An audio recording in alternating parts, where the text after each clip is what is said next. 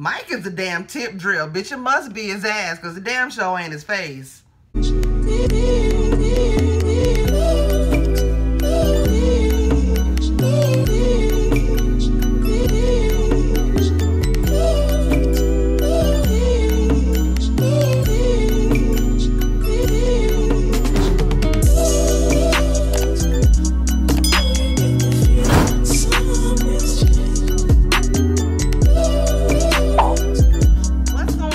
It's your favorite Auntie Mo, y'all. We are back for one of my favorite reviews, y'all, aside from Catfish, of course.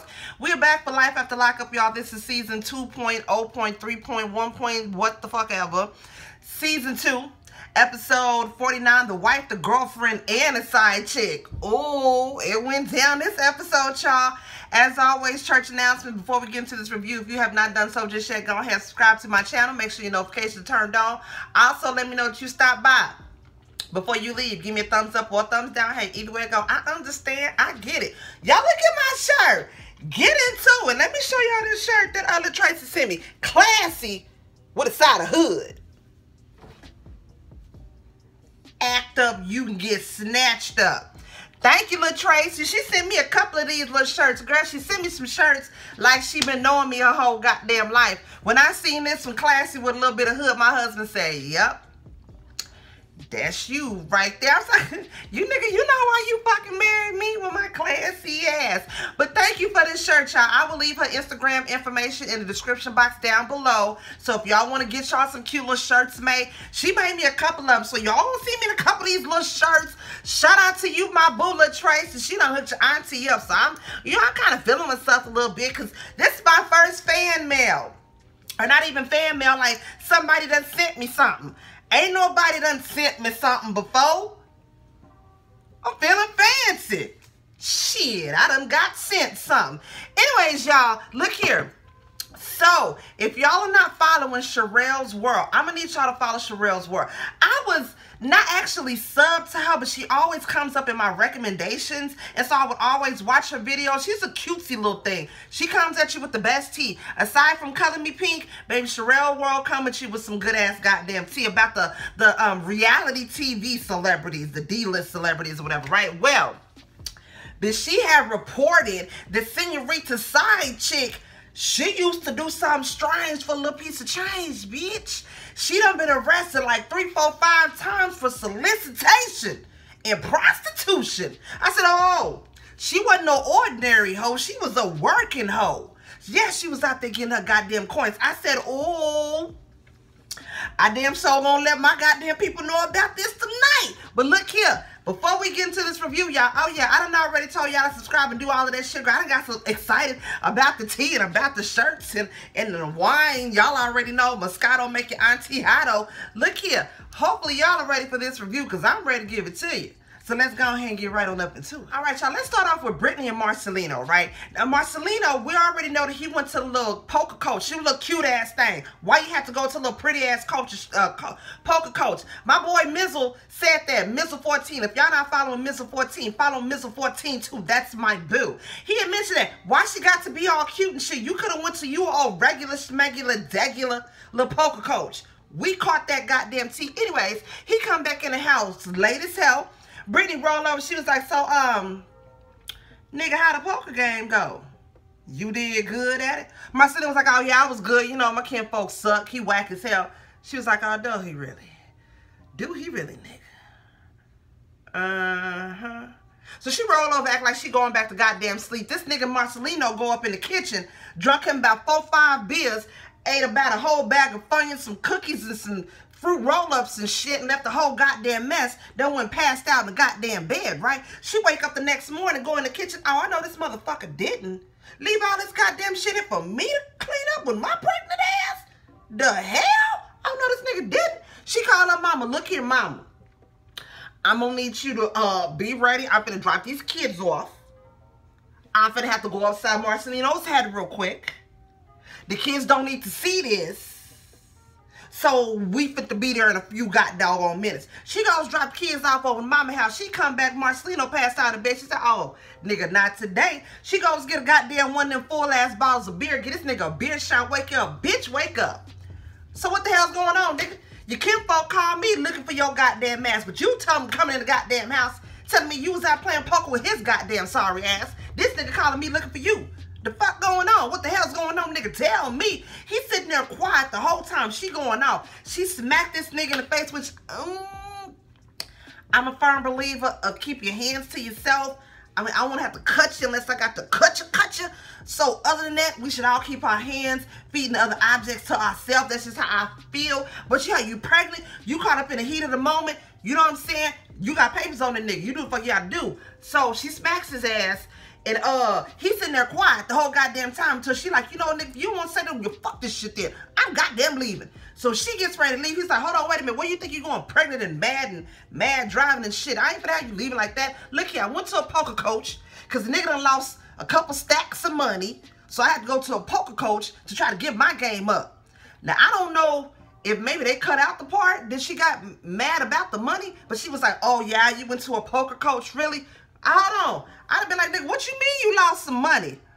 Some ducats out this house? What you lost? That'd have been my god. But hey, priorities, different people's mind go to different goddamn things. She gets pissed off. She leaves because she like, nigga, look here. You fucking lying. You lied and said you was with your kinfolk. Now you saying you with a poker coach thing. I don't know what the fuck goddamn believe, but and you saying you lose goddamn money. Oh no, nigga, I need to go and I need to fucking think about some things. So she done went and got in the car. She done drove off. She mad as hell. And they part pretty much in it from there. But again, Brittany, did you get mad about the money too? Did we just miss that part? Because I had to go back and rewind it. I was like, wait, she didn't say nothing about the money.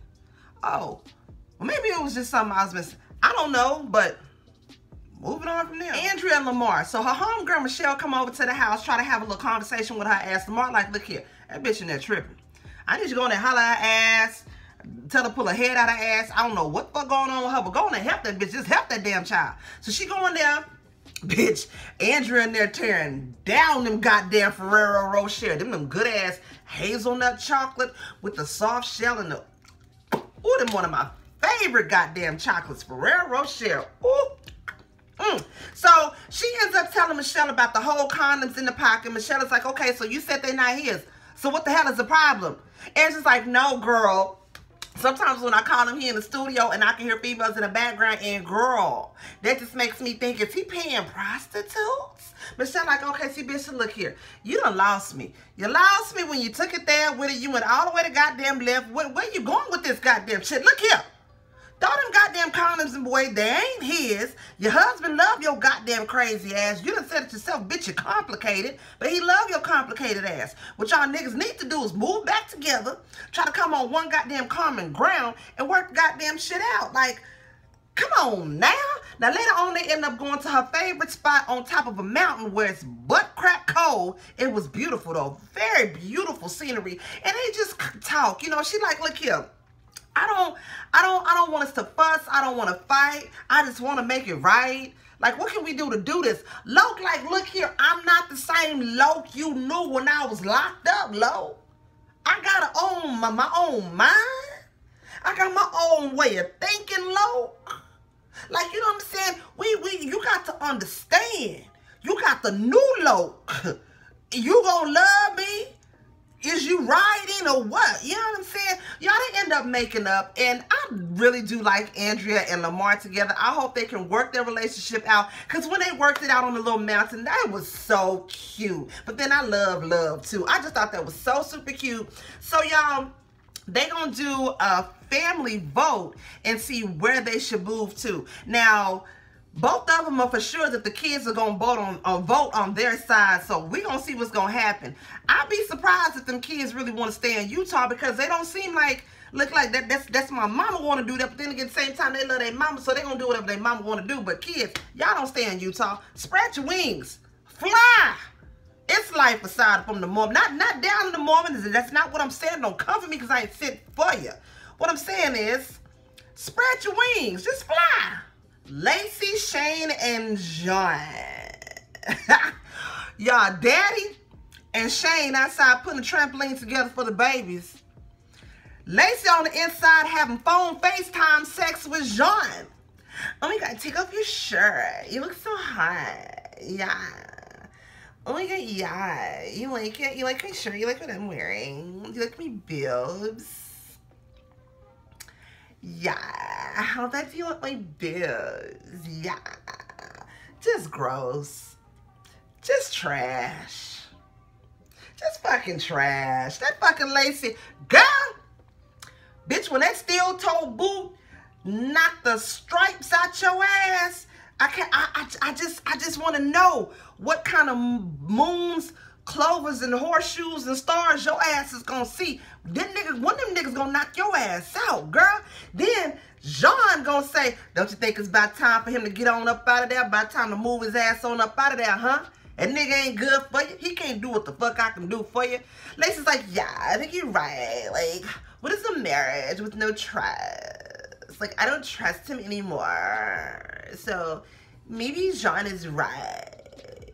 So she been in a moving this nigga Shane out her house to move John up in there. You know, hey, y'all hear them sirens?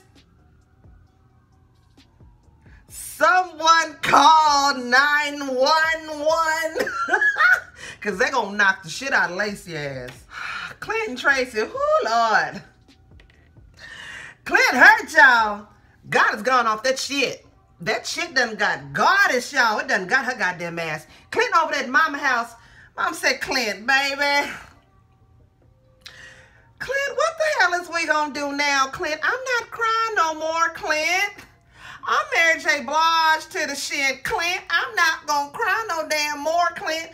What is you gonna do about the shit, Clint? Lord, another thing. Why they keep zooming in on Clint nasty ass nails? Oh, Clint nails look like this. Look like he a fucking groundhog or something. Like he just been digging dirt. That's what he do for a living, is fucking dig dirt. The nigga nails. That's where the goddamn corona shit is coming from. Clint fucking nasty ass nails. That's nasty, y'all. But you know, it was sad to see mama crying like that. Mama like, look here. You have to make a choice, Clint. You ought to be tired of this whole Clint. You need to Mary J. Blige this bitch like I am now. Next morning, Tracy blowing Clint goddamn phone up. Clint looking at his phone. Fuck, it's Tracy. Damn it, it's goddamn Tracy. He mad. Don't act like you ain't goddamn mad, nigga. You know you happy. You happy because your goddamn goddess is reaching out to your ass. You said she been gone on a bender for a couple days now. That shit done had her. Ooh, that shit got Tracy, y'all. He's gonna go in the house and tell mama. Mama, look here, yeah, Tracy done called me. I really want to go to the house and I check on my dogs. Yeah, and then I also want to check on Tracy to see if she want to go to rehab. But I really check on my dogs. Mama say, okay. What the hell that got to do with me, Clint, baby? He said, well, yeah, you know, Tracy got my car. So, yeah, I'm going to need to ride to the house. Mama say, nope. Not going to be able to do it. I ain't taking to that whole Clint. That's enabling, and I ain't enabling the shit. I'm Mary J. Blige to the shit, Clint. I'm not gonna do it, Clint. Clint said, mama, that's not enabling. That's just giving me a ride. That's giving you a ride to go enable that whole Clint. And I'm not gonna do it, Clint, baby. Charles, probably one of the producers done gave this nigga a ride. Like, look here, nigga, we got to get this shit on film. Get this nigga, y'all can take my car. Go get this shit on film. They gonna drop this nigga off at the house. It's cold in the motherfucker. Who jacket did you have on when you was at you probably had on your daddy jacket. Or maybe that was your house jacket that you wear at mama house. You finna go to that hole. You can't take your jacket that I got your ass neither. I ain't enabling shit. You get heat from that bitch too. I ain't enabling goddamn thing. You better go ahead there, mama. Mama say I'm Mary J. Blige to the goddamn bullshit. But goddamn, Clint go back there, knocking on the door. This bitch don't answer the goddamn door. He said, I'm gonna keep knocking on the door. I hear the dryer. I said, oh, Clint. Clint, baby. He just ain't gonna be satisfied. He ain't gonna be satisfied until he gonna wake up on the floor because this bitch done smoked the bed away. Clint, what's it gonna take, Clint? Mama Mary J. Blige to that shit. I ain't even mad at her. Angela and Tony. Y'all, Angela gonna drop Tony off like a play date with Tommy to go look for some suits for the goddamn wedding. I said, oh, ain't that cute? Child went, I don't know, she went took these niggas to the Men's Warehouse, K&G. I don't know where the fuck, they probably went to Ross or Marshalls or something. Anyways, they look for some goddamn suits, right? Now y'all know, Tommy don't like goddamn Tony ass. He done already proposed to Big Ange. That's what he trying to be. That's his goddamn goddess, right? But he trying to keep his cool, trying to keep his little shit together, whatever, right? Like, I'm gonna keep my shit together for my girl, you know what I'm saying? They looking for suits or whatever, right?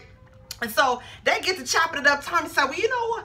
Right now it's good time to Zenny. You know what I'm saying? You and Ange, y'all good, y'all work shit out. Well, I think it's important that you know that I asked Big Ange to marry me, and you're lucky, nigga. She turned me down because of you. Tommy like, Tony, he was like, oh really? I've been engaged to the broad for over 2 years, and she ain't told me not a damn thing about you being goddamn in love with her. So you still in love with her? He was like, well, yeah, I reckon I am. And I just want you to know I took some self-defense classes, so if need be, I can protect myself. And you run out on Big Ange with some hoes again, I'm lying gonna have to make sure you don't do that shit no more. You know what I'm saying? Because these self-defense classes I got off of Groupon, I'm ready. Nigga, TTG, I'm trained to go. You know what I'm saying? Tony, like, look here, my nigga, have you ever killed anybody before? You ever had to look of death in your eyes before? Tom was like, well, no, I reckon I haven't, but Groupon done assured me I'm gonna get my motherfucking money back if shit go left. But, I'm TTG, my nigga. Tony said, well, look here, if you ain't never killed nobody, you ain't never been to the ghetto, nigga, don't ever come to the ghetto, because you wouldn't understand the ghetto. So stay the fuck out the ghetto. You know what I'm saying? Now, Tony hopped in the motherfucker, right? Afterwards, Tommy looking like, well, you know, I'm just letting you know, nigga, I got 911 on speed dial too, nigga. Don't fucking tip me, nigga. Don't push me. Bitch, Tony go back to the house. He mad in the motherfucker. He go storming in. He light bulb red. Big Ange like, Tony! So I have to suit shopping go with Tommy. You know that's my best. Stay how did everything go? Tony said, when the fuck are you gonna tell me this nigga done propose to your ass? Big Ange looking like, oh, well, it wasn't a big deal. I turned him down for you, Tony. You know that. I love you, boy. He was like, well, look here. You can't talk to that nigga. You can't see that nigga. I don't want you to have nothing to do with that nigga. Big Ange like, nigga, please. You don't put rules on me, Tony. I put rules on you. And it just what the fuck it is. Big Ange goddamn, she basically laughed this nigga off like, nigga, look here. I'm gonna see this nigga whenever the fuck I want to and ain't nothing you can goddamn do about it, nigga. Tony called himself trying to flex his little muscle also. You gonna tell me I can't run around with prostitutes, but you can sit up here and have Tommy be your bestie and shit. This nigga done goddamn proposed to you. This nigga threatened me up in Marshalls today. Big Ange said, oh, what, you scared of the nigga? Nigga, you scared? You was in the pen, nigga. He like, nah, I ain't scared. I'm just saying, I don't want to have to flex my muscle on this nigga if I ain't got to. You know what I'm saying? Yeah, that shit was goddamn funny to me. When Tommy said, look here, I learned self-defense, nigga. I will take your ass out. I was like, Tommy, you better go set your goddamn ass down before you put a goddamn prison chokehold on your ass. Megan, Mike, Sarah, and Senorita Side Chick. Bitch, Senorita Side Chick, a.k.a. Miss 304. Bitch, she over here talking to the producers, talking about, so Megan stayed the night, Michael stayed the night over with Sarah last night because she went out and we had a set of rules. He was supposed to call me. He didn't call me, but regardless, that's my man. And I know he ain't doing nothing with Sarah, so it is what it is. Meanwhile, producers asking Sarah, what the hell didn't happen? She said, oh, we goosed. We did it. We did the do, we did the dirty, we did the nasty. That's my husband. I got papers on that nigga. I get the D whenever I want to. I said, Sarah, you's a dumbass goddamn fool. You's a dumb dummy. I don't give a damn if that is your husband. Bitch, you're stupid. You stupid. You the side chick. Even though you married to him, bitch, you's the side chick. You ain't even the main chick. Because he still got a hoe. Ain't now one of y'all hoes the main chick. All of y'all the goddamn side chicks. The hell? Child, this nigga Michael come rolling in at 11:30 in the afternoon, damn near 12 o'clock the next goddamn day. Senorita Side Chick math in the motherfucker. She walked up to me, where the hell where you been? Like, what the hell is going on? We had rules. I gave your ass a curfew. Like, you had rules and regulations, nigga. Fuck them went on. He done finagled his way out of that, right up into some cooch. But now this was the fucking kicker. He said, I didn't know I had missed no call till I tried to call my Uber. And then I didn't call because I was on my way. I didn't hear my phone. While they talking, this nigga phone started ringing and going off. Bitch, guess who it is? It's Megan. Bitch, you heard me. It's Megan. So this nigga done finagled his way out of that, right up into Senorita side chick, little old Poochie. So he done got him some puss, right? Later on, Megan is still blowing up this nigga phone. He tells Senorita side chick he finna go downstairs smoke a cigarette. He outside smoking up a cigarette. He on the phone with goddamn Megan. Telling Megan, oh, what's up, mom? Yeah, I'm coming to your city. I'm coming to see you. She like, all right, cool. But I've been trying to call you for 3 weeks. Why you ain't calling me back, though? But you coming to see me? All right, cool. Megan. Girl. I want better for all you females. I really do. But, anywho, we got Sarah ass talking to producer, talking about Mike said he was supposed to come and take Aviana for ice cream, and I ain't heard from him all day since he done got my cookies last night, and probably a couple times this morning. I ain't heard from his ass. I know he down here at the hotel, so fuck it, I'm just finna go ahead and stop by. Lo and behold, this bitch go to the hotel. Just so happens he outside with Senorita's side chick smoking it up with a cigarette. Sarah get out the car. Hey Mike, I need to talk to you about Aviana. It's real important. It goes and tries to walk out. Senorita's side chick, I go, nah bitch, you call him on the phone. You've been calling him all day. You need to call him on the phone. Oh, she was real hype. She was real bold with it, real thick in the shoulders and shit. Y'all, they going back and forth. Sarah said, you were supposed to take Aviana for ice cream. You promised her ice cream and you didn't. This whole time, Senorita's side chick is going off. Mike trying to break shit up. Y'all, the episode pretty much ends from there. I thought the damn security from the hotel was finna come outside and was finna get all up in the shit and they was finna get into it. At least what they showed on the previews, but y'all already know how WeTV do. They get your blood pressure up just to cut your ass off right in the goddamn middle. But y'all, we gonna see what's gonna happen on the next episode. I'm trying to see if I can find out some more tea on the behind the scene type stuff since y'all said y'all want that, but that was a little bit that I had that I just kind of got today. But look here, y'all already know. If it was anything that I missed, drop it down below and let me know. Please don't forget to like, comment, subscribe, and share. And thank y'all for watching. And your Auntie Mo. We'll see y'all in the next video. Peace out.